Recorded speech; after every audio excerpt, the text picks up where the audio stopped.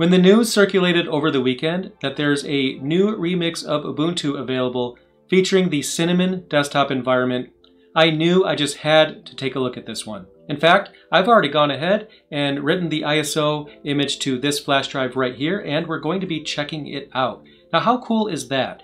To have a remix of Ubuntu featuring Cinnamon, and you might be wondering what remix actually means. All that means is that this is not an official flavor of Ubuntu, at least not yet. There's an official process you have to go through to be adopted into the Ubuntu family of distributions. I'm hoping that this project is a success and the lead developer is able to make that happen. But until then, in this video, we're going to check out the Cinnamon remix of Ubuntu. So let's go ahead and dive right in. All right, so moment of truth, I'm going to power on my laptop. I'm going to be installing this and running it from actual hardware. And here at the BIOS screen, I'm just going to activate the boot menu. And then we'll select the flash drive. Let's see what happens. All right, so first of all, I see that they don't have a custom boot splash just yet, but that's fine. They're just getting started. And here we are. Here is the default desktop of the Ubuntu Cinnamon remix.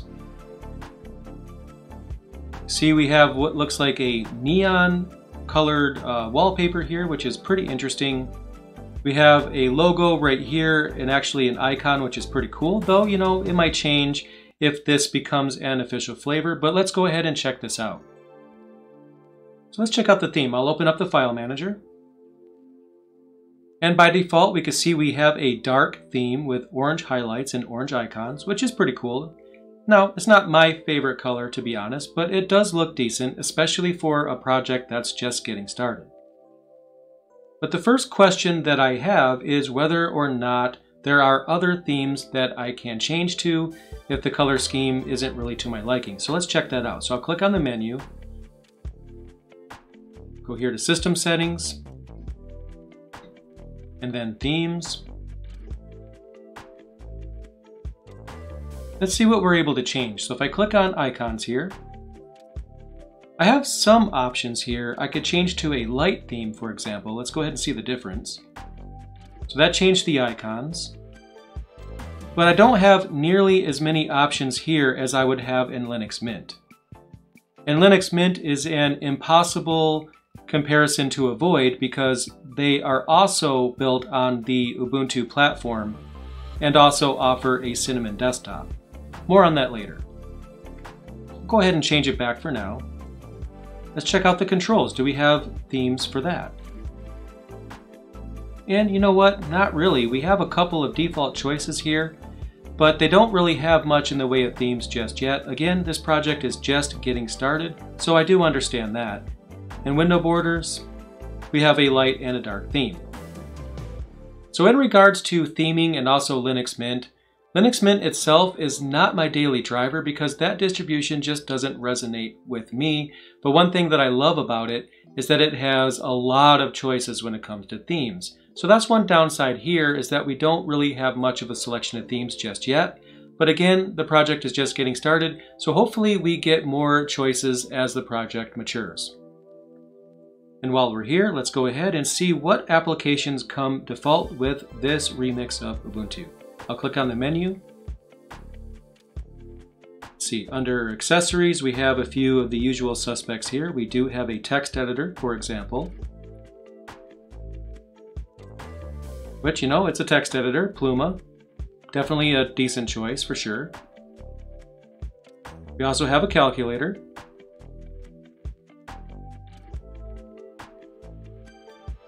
And even an archive manager to manage zip files or compressed archives.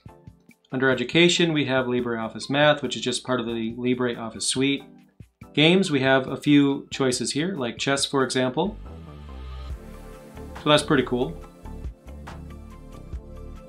And then for graphics, we have GIMP, definitely a good choice. We have a scanner utility here, so I'll go ahead and click on it. Which one is this?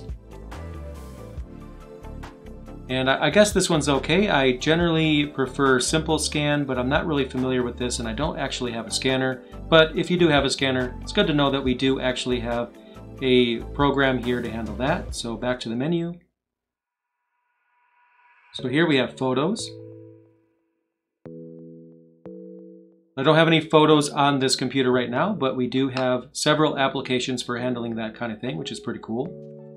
Under Internet, we have Firefox as our default browser and Thunderbird as the default mail client. Two of my favorite choices. That's actually what I use. I use Firefox and Thunderbird, so definitely glad to see those here.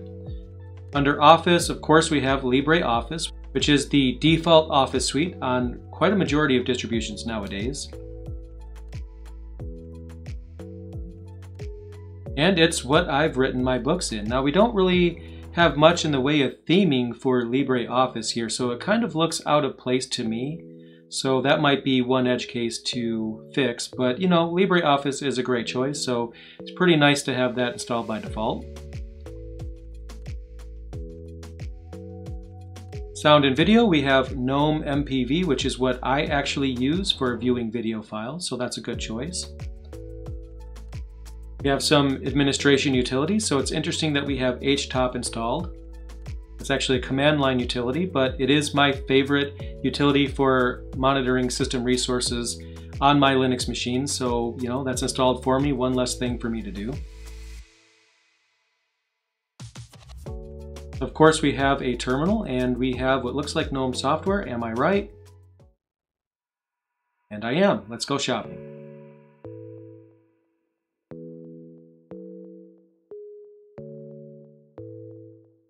And it looks like we have an error right here, which is probably because it's not installed. So I'm going to go ahead and install it, and we'll check that out in just a moment.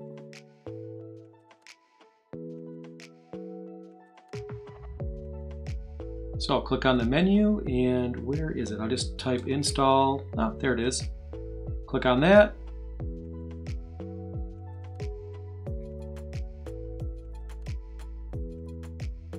You know, and this is an interesting surprise. I was actually expecting to see Ubuntu's installer just maybe rebranded. This looks like the Calamares installer, which is fine. Let's go ahead and proceed through and see what this looks like. So I'll leave the default there for the language. I'll just move that dot closer to Michigan there. There we go. I'm just going to accept all the defaults basically. I'm going to erase the entire disk. And we have an option to encrypt, which is pretty cool. And I'm going to see how that works. I'm just going to choose that, and then I'll type in a passphrase here. Nothing advanced, just keep it simple. And it crashed. Well, that's not good. Let's go ahead and try that again. Not sure what happened there. And I'll choose to encrypt it. Hopefully it doesn't crash this time.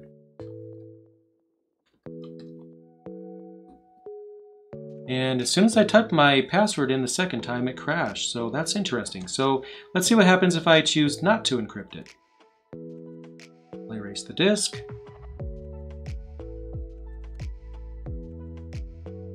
Type in my user info.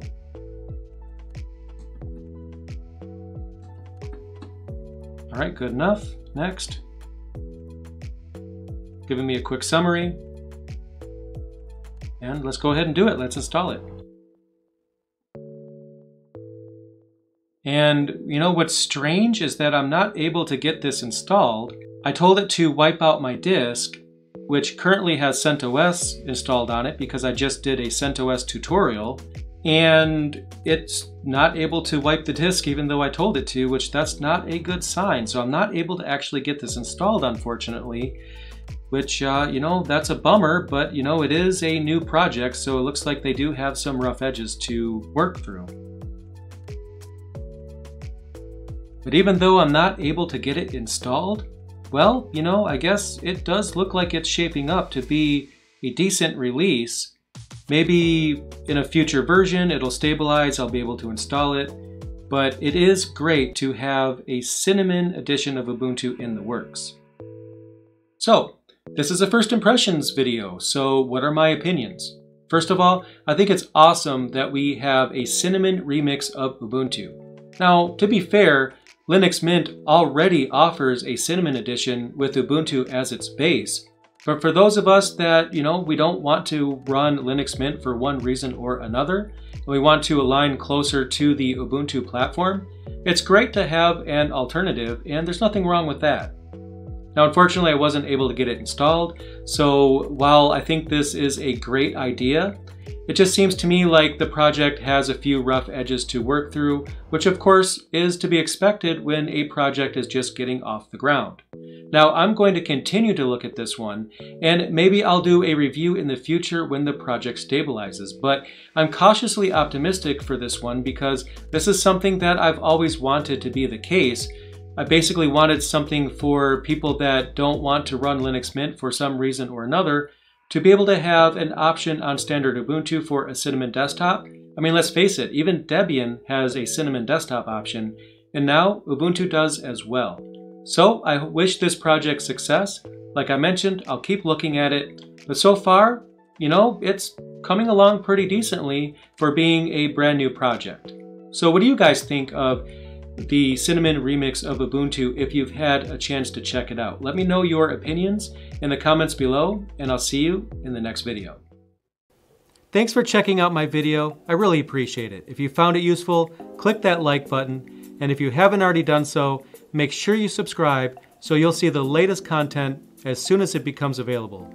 If you want to help me out, there's links down below for my Patreon page, as well as links for purchasing my Linux books, and also my affiliate store, which has a listing of Linux-compatible hardware that I've actually tested personally.